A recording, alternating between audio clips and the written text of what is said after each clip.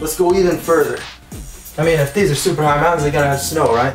If the snow is white and reflecting, well, the shadow of it's gonna be a bluish white, and obviously the bright side of the snow is gonna be orangish white, very close to my cloud color.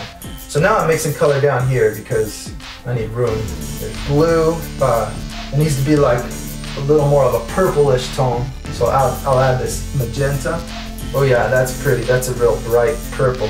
And that'll probably be good. A bright purple will work, I think, pretty good for that snow in the shadow. Let's see how this looks. We'll just kind of do this dipping motion, like this kind of these U shapes that come down, like the snow is settling into little valleys. But I'm doing the snow in the shadows, so I'm going to stay to the left side of everywhere that I see, you know, a rock structure. Like some down here. This helps give a lot of shape to the mountains too.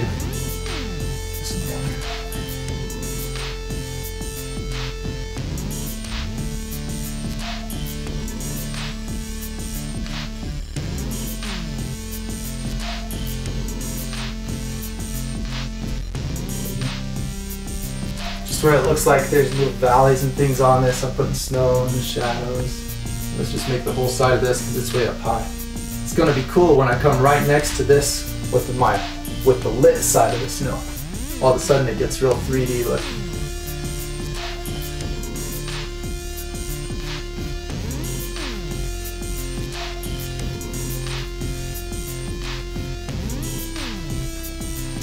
Make some over here. It's kind of like making waves in water. This dipping motion just over and over so that it looks like valleys.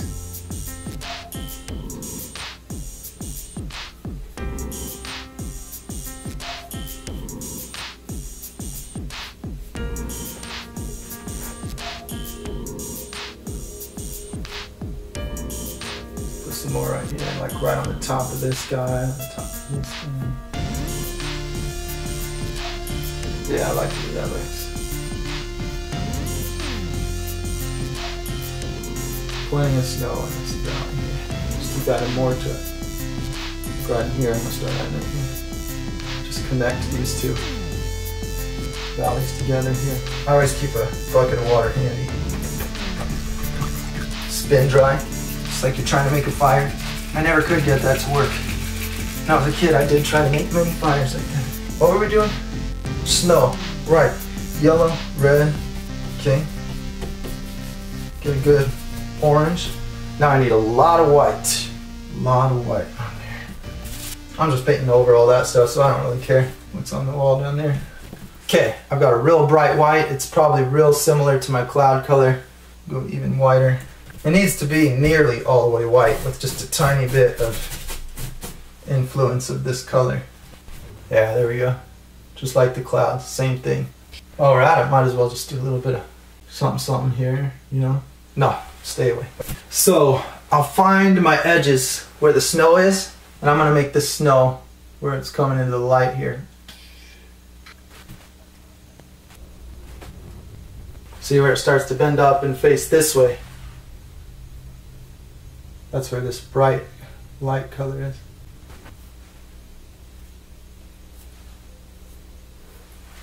I used to love it when Bob Ross would be like, side of a mountain, just like that. Doesn't seem to work as good when I do it.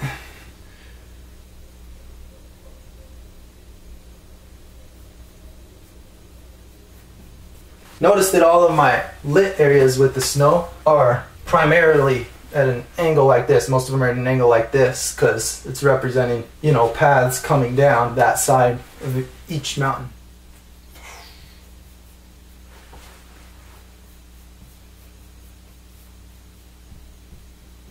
Oh yeah, we got snow in the forecast.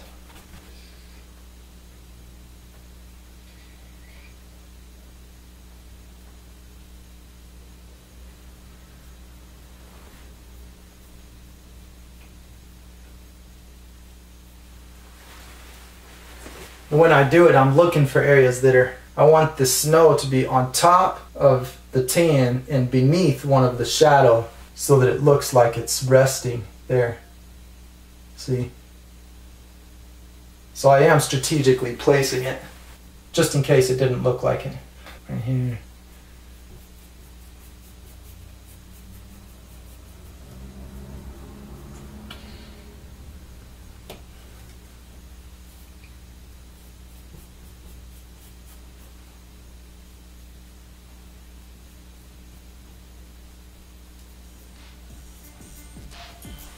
Like that. I hope this comes out good on the video.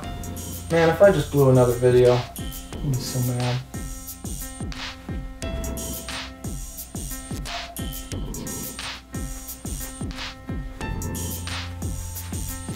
Ah. Like the way that looks.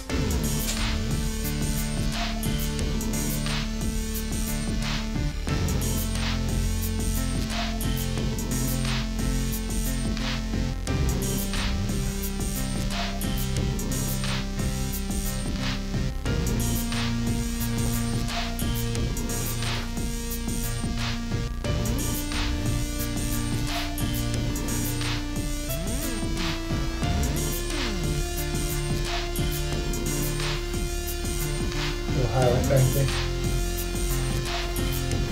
Didn't make much in here. Just put a couple little things in there.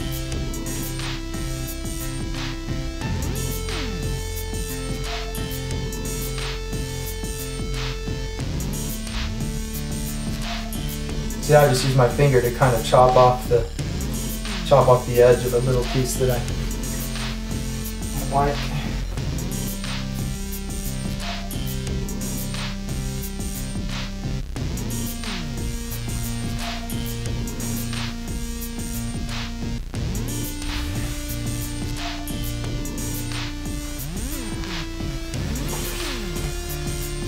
Oh yeah, it's coming out real good.